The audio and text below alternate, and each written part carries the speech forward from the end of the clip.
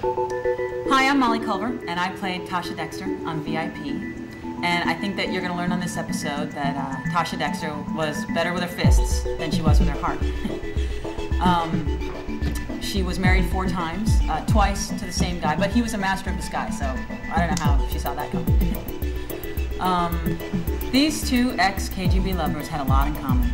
They both enjoyed assassinating targets with their bolt-action sniper rifles, torturing prisoners with their UN outlawed electroshock devices, and long walks on the beaches of the Black Sea.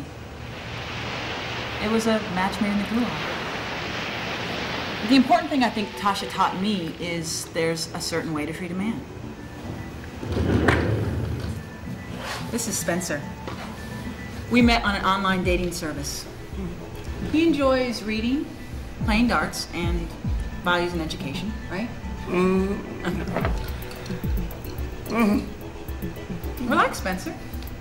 If you'd read my online profile instead of just looking at my photos, you'd know that this was for my motorcycle. But why don't you be a good little boy and tell me about all the girls you dated?